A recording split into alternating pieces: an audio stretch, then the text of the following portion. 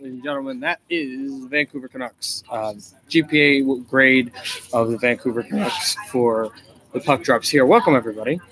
We are in the next episode of the Puck Drops here, and this one is grading this Canucks team that started well with famed rookie Elias Pettersson. And we look at the record in the Western Conference: 35, 36, and 11. 81-point team.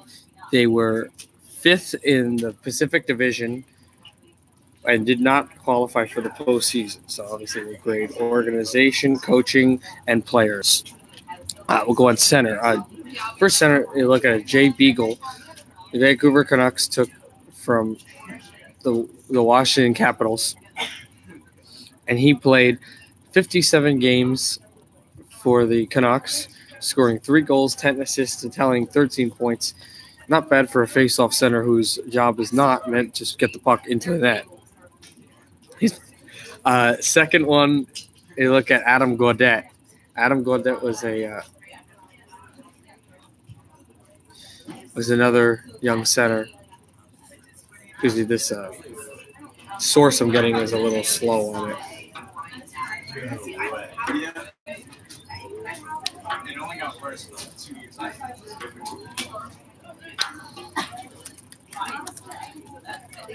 I just apologize for this. Adam Gaudette, 56 games played. And 56 games played for Gaudette. And also, he scored 5 goals, 7 assists, and 12 points, which wasn't terrible for that player, but you're going to need more production for your lower forwards, as is noted. Marcus Granlund was another center that they like in Vancouver. He is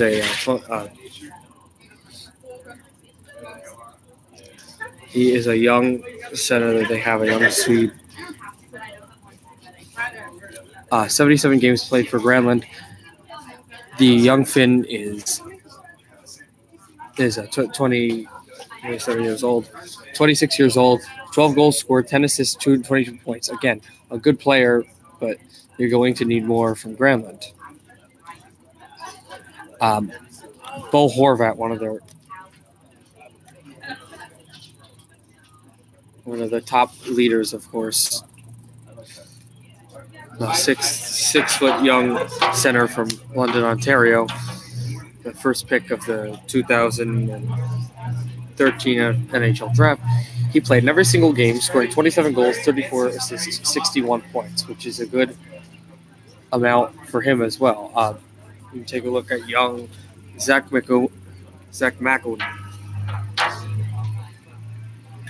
And McEwen, a 22-year-old center from Charlottetown, played in 4 games this year, only tallying 1 point and 1 assist. 1 point, which was from 1 assist. So not a great year from him, but he didn't play a large amount either. Tyler Mott, another of the low-end centers that they have. Mott's a good grinder, another young player, though.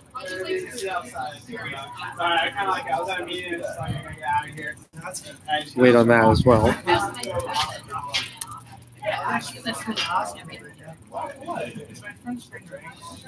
Taylor Mott played 74 games this year, the 24-year-old, 29 goals, 7 assists, 60 points. Again, mucker grinder type player, but you're going to need higher total. 16 points is not a lot. Elias Pettersson, the Swedish rookie, drafted number 5 in the Flames in the season opener as well.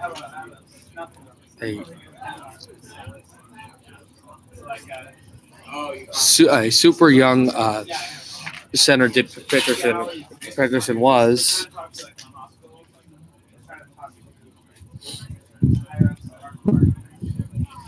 And he is an incredible center with incredible speed, incredible skill, incredible hands. a centerpiece of the organization. I believe also Elias Peterson, the Canucks, people may not know, traded prospect they got from Ottawa for Alex Burrows, Jonathan Dahlen, to San Jose for Linus Karlsson, who is a young Swede winger, and he's going to fit well with Peterson, almost a recreation of the twins, the Sedins. But the 20-year-old Peterson is skilled in his own right. 71 games played. He only missed 11, and he scored 28 goals, 3 assists, and 66 points as a rookie. Second leading scorer on the team. And Timmy Schaller, the New Hampshire native, who is the Boston Bruins for some time. And also a definite good player there. He was one of their other free agents that they looked at with Jay Beagle, just a guy that they really found to be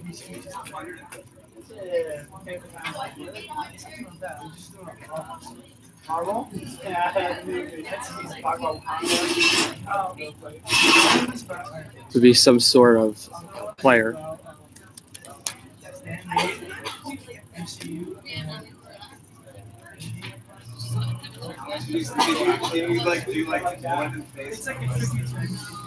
So Scholler, another stats caller. The 28-year-old, 47 games played, 3 goals, 7 assists, 10 points, at a healthy rate either.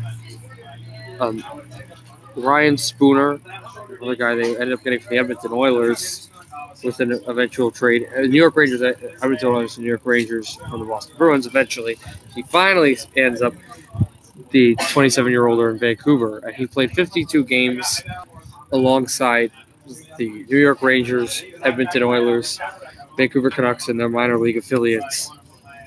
And he played in 52 games, scoring 3 goals, tallying 6 assists and 9 points.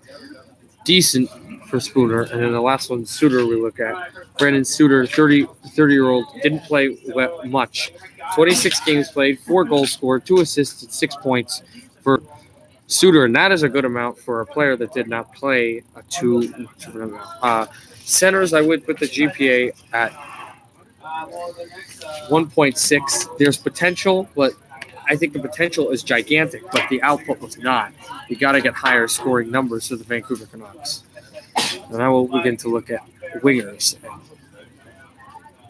Then you see Sven Berchi, 26-year-old, only played 26 games, a high draft pick in 2011, 9 goals scored, 5 assists, and 14 points. And so the Czech did not have a lot of scoring points, which he's going to need to have. And top skill Brock Besser, 22-year-old winger. He had played in 69 games, scoring 26 goals, 30 assists, and 56 points. I'd also like to know, since there are people watching this, if you have any questions about the Vancouver Canucks, do so. Ask me. I will answer any as I do these GPA grading. So Besser had not as good as a year he had the previous season, but he had an excellent season for a guy that's specifically there to score goals, and he did so, able to willingly and excellently put the puck into the wide-open cage. Louis Eriksson, a guy that used to play for Boston and the Dallas Stars, he comes in a 33-year-old veteran. 81 games played, the most games played by any Vancouver Canucks skater this season, scoring 11 goals, tallying 18 assists, and 29 points. The Swede needs to have more points in there. I know he's an older guy, but 81 games played, 29 is not enough, in my opinion. Take a look at Nikolai Goldobin. Goldobin, a big winger, 23-year-old, 63 games played in the National Hockey League this season, 7 goals, 20 assists, and 27 points for Goldobin. And again, numbers have to raise. Numbers have to go at a higher echelon for the Swede. Josh Levo is another younger guy that they've had through their system for some time, through Utica and into Vancouver. 76 games played for Josh Levo, 14 goals, 10 assists, and 24 points for the kid. Good amount, but again, not enough. And the next winger, Tanner Pearson, player who had also played through 3 teams this regular season, playing through the Los Angeles Kings, Pittsburgh Penguins, and in the Goodbranson deal, he comes to the Vancouver Canucks. 26-year-older, playing in 80 games this season, scoring 18 goals, tallying 9 assists and 27 points for Vancouver. Again, he's a great scorer, and he will find some time to score at that point as well for the Canucks. But it's good. It has to raise. It has to raise at some point. And when we look at Antoine Roussel, 29-year-older, 65 games played, 9 goals scored, 22 assists, and 31 points for the Vancouver Canucks. And that is actually a good amount for Roussel. He's one of their scorers that's starting to turn it around. And we'll look at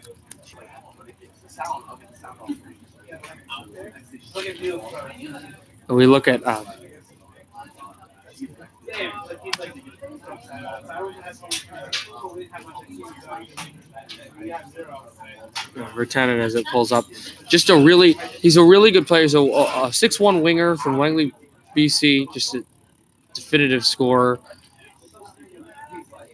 And Virtanen, here are the stats, he's playing in 70 games, 15 goals, 10 assists, 25 points for the Vancouver Canucks, 25 points, decent amount. I took the wingers because of the low amount, 1.6. They just need, again, potential is there, but you need to have higher scoring, higher point totals pulling in like droves. We look at the defense, and the defenseman for the Vancouver Canucks, Alexander Biega, a young guy there, a younger guy there that's starting to really play to his point. 41 games played, the Montreal native, and he scored 2 goals, 14 assists for 16 points for Alex Biega.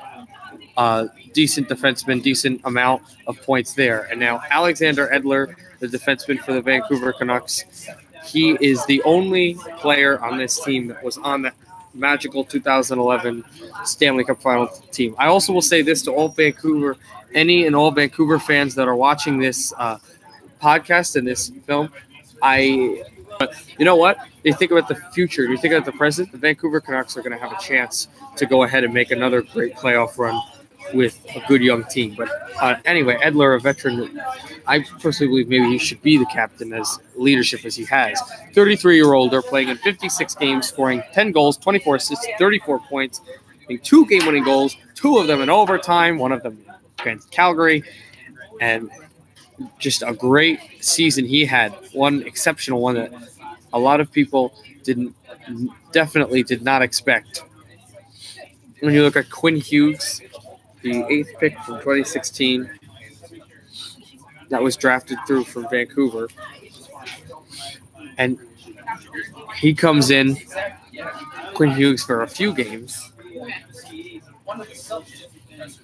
not too many, 5 games played, no goals, but 3 assists, 3 points for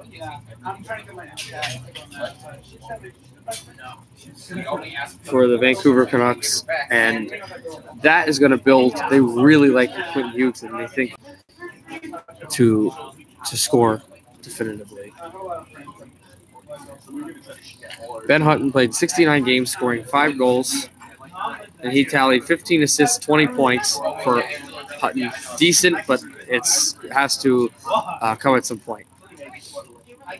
And Derek Pouliot, another young defenseman. He was drafted by the Penguins, but he comes to Vancouver at 25 years old, playing 62 games, scoring 3 goals, 9 assists, 12 points.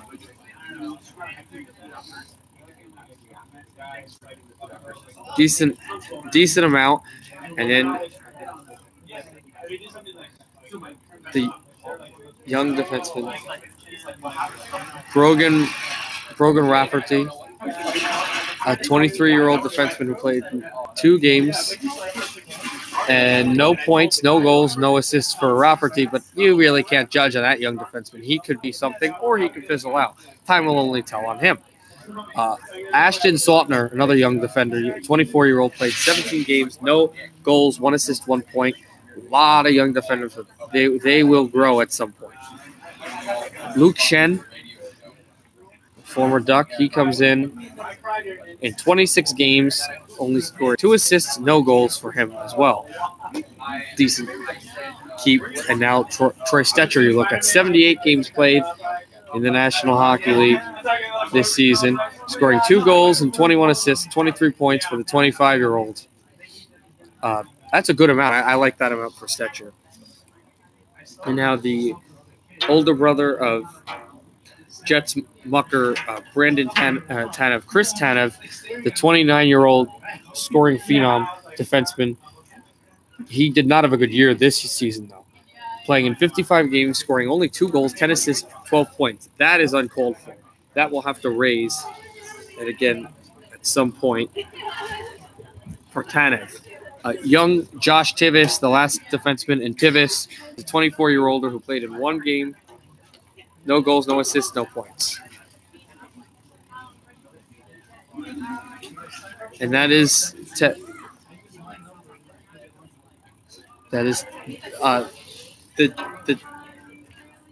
defenseman. The defenseman, I would say, for a GPA on them would be 1.4 because the points haven't been there. I love what Edler did, but Tanev's got to gel at some point and got to just blossom into the super player that he can be, that he is, and that did not happen this year. So I ranked them that low. We look at goaltending. Jacob Markstrom, 29-year-old Swede, seems to be the face of the goalie franchise there. Playing in 60 games, starting all 60 of them, winning 28 games, losing 23 of them, having some rough stretches later in the middle of the year, and 9 of those games going to overtime. Goalie average 2.77, not terrible. Save percentage 912, that's pretty good. I think Markstrom's the future of this franchise, though. I really think that he's going to be the anchor in the goal, so I don't think it's too much of an issue. You take his backup that's been in Utica for the past few years, in Thatcher Demko. He's a 23-year-older. He's been in the program since 2014, and Demko played 9 games this season, started 8 of them, and won 4 of them, lost 3 of them, or an overtime game. He'll be the guy that's going to be coming up and can be a definite piece. Demko can. One of those games won overtime. Save percentage, .913. Goal average, 2.81. The numbers are better than Markstrom through 3-4 games, but I don't think Demko's ready yet. But soon, I could see him being like a Binnington, being a superstar, especially if the Canucks make a deep playoff run. And then the last goaltender we look at is Jake Keeley, a rookie, and he was listed on the roster, but he did not play or have any action in any NHL games. I put the goaltending at a 2.0 because I think they did better than most parts of the year. Even though there was so much potential, I think the goaltending did good at parts, holding the Canucks in games that they had no reason being in and helping them win and being in a position for a playoff spot for most of the season. They're definitely going to be good next year. Coaching, let's talk about coaching. I don't know how good Green is as a head coach. He's a younger guy, a guy that can explain it, got to lead them to the promised land where they want to go. I don't know if he's the correct boss for the Vancouver Canucks. There's something they'll have to look at, but I will put him at a 1.7. I think he did a decent job. Then there's the GPA of the coach. For GPA of the management, Jim Benning, well, he's had a rough stint with the Vancouver Canucks as manager. But Jim Benning has made some good decisions. We'll see what he does in free agency. I think you give him some point of a leash because he's made some bad signings at points, but Jim Benning has made some good decisions as general manager. I think you keep him where he is. I would give him the GPA of a 1.9, and we'll see how he does with these young players. The young player I like for the Vancouver Canucks Oh, and I apologize. I'll quickly slip this one in for the Vancouver Canucks video. So anyone who didn't go to the Toronto Maple Leafs video, I didn't mean to do this. I completely apologize. I didn't talk about the young player and the older player. The young player for the Toronto Maple Leafs, quickly, I would say that's played well, I really like, is Andres Johnson. The older player that needs to excel at some point and get even better is Austin Matthews, even though he is still a young player, older by way of being the program. Back to the Vancouver Canucks. And younger player that I think has so much potential. I know he's already insane, but it's Elias Pettersson. He has the chance to be one of the best Swedish players, and I think maybe even best NHL players in the league ever. His shot is incredible. His legs and his hands are insane. He's got the fundamental ability of a star player. Also, you need to watch Linus Karlsson when he comes to the league. He's going to be an incredible player too with him on that line. Older player that needs to step up at some point. It's Chris Tanev. 13 points, only 2 goals for him. I know he's a defenseman, but he's been one of their higher scoring profile guys. He's got to lead them. He's got to be one of those top teams in a rebuilding team that can make the playoffs in a few years and make runs. If he's going to be on the Vancouver Canucks, he has to start heading up. GPA full grade of the team, I would give a 1 point. No, you know what? I'll give them a 2.2. I think they did a good job this year. And they have so much potential. Keyword potential. Can't waste it to the Vancouver Canucks. All right. Thank you guys for watching this video. Thank you guys for liking, sub, watch video. Anything, pay attention to this. Really like doing these GPA videos. Hope you guys enjoyed it. The next one.